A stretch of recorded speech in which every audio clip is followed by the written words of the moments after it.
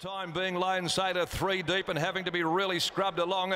Royal Supreme's in a traffic jam down near the rail and in a bunching field. Magic Rocket last of all as they come around the bend. 350 to go. Faux Shizzle straightened up from Penthouse Pet, third Bergantina. The Forgotten One starting to loom quickly over on the outside. They're being followed further back. Royal Supreme dropping right out to last is Lone Sailor. The Forgotten One had hit the front with 150 to travel from Bergantina. Magic Rocket runs on. It's the Forgotten One. He goes for home on it, Patterson. Magic Rocket is cutting it down with every stride. The Forgotten One in front clings on. The Forgotten One just from Magic Rocket. Bergantina 2 lengths away third.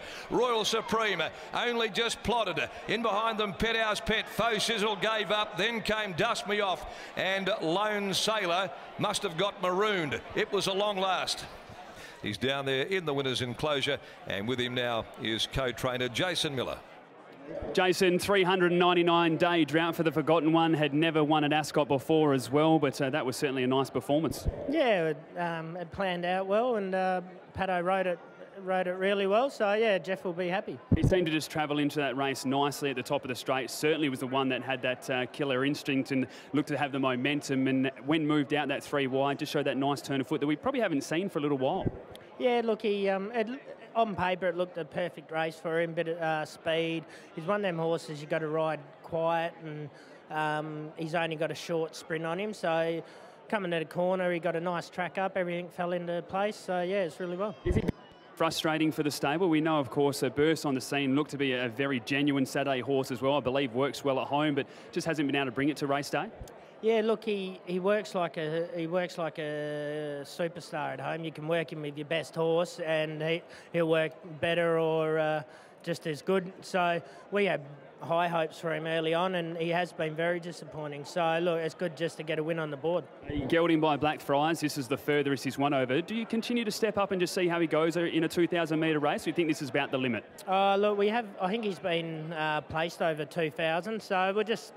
Look, 1,800 is probably perfect, but 2,000, yeah, all depends. And well done, mate. Congratulations on the win. Thank you.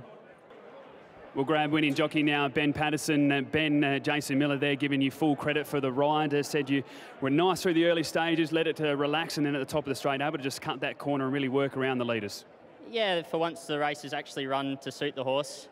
We just got a nice track in behind him and sort of picked our way through the field, coming to the corner, and we're probably a length off the leader coming right onto the bend, and that's where he's got to be. He's no good being right out the back and having to make up 4 or 5 lengths because he's not good enough, but the race panned out for him today. He certainly had a lot of momentum going around the corner, and he let down quickly as well, which is a nice positive because we haven't seen that for a while with the Forgotten One. Yeah, he does have ability to the horse, but he's just got to find his own in his head again, I think, and hopefully that will give him a bit of confidence to bounce back to his best. Were you worried late hearing the footsteps of the other horse coming? Magic Rocket was certainly making up some good ground. I think he was more waiting for the other horse. He still had a little bit left, so I was pretty confident. Always good coming to Ascot when you've only got the one ride to get a win. That's right, mate. Home time. Well done, mate. Congratulations. Thank you. There's winning jockey Ben Patterson breaking the 309.